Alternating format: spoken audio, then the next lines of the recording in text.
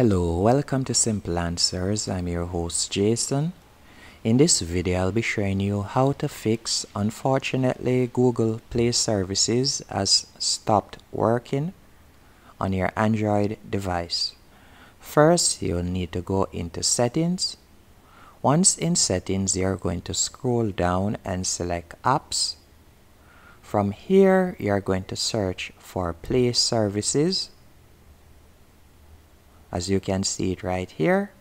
After selecting Play Services, you are going to tap on Storage and you are going to select Manage Storage in the bottom left hand corner.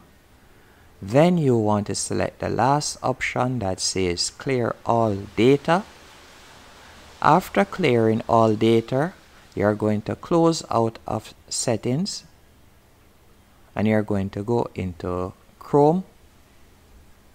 Once in the browser, you're going to search for Google Play Services. And after you have found Google Play Services, you're going to request the desktop site. So you're going to tap on the three dots in the top right hand corner and you'll select desktop site from the drop down.